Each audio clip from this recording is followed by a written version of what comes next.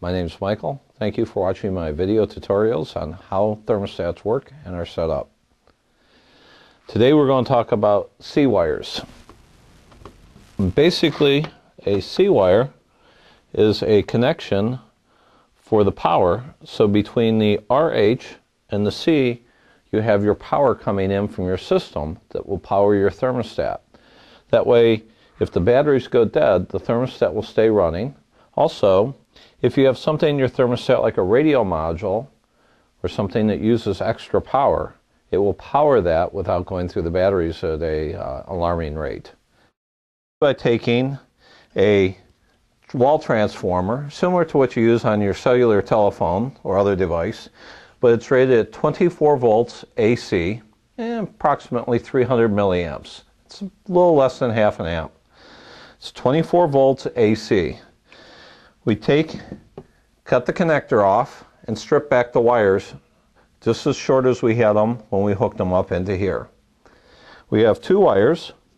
We'll take, without it being plugged in, we'll take one of the wires, we'll loosen the screw on the C terminal and connect the wire there. We also already have a wire in the RH and we have a jumper to the RC.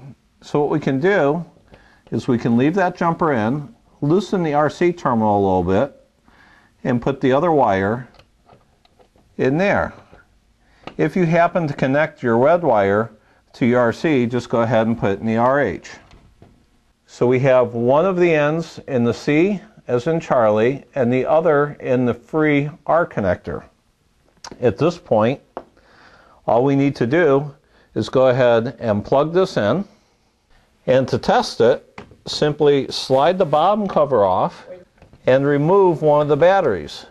If you notice, the screen stayed up and is continuing to work. That shows that we have 24 volts provided to our unit. Go ahead and put the battery back in.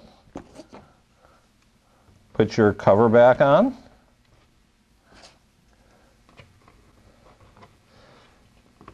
And you're all set.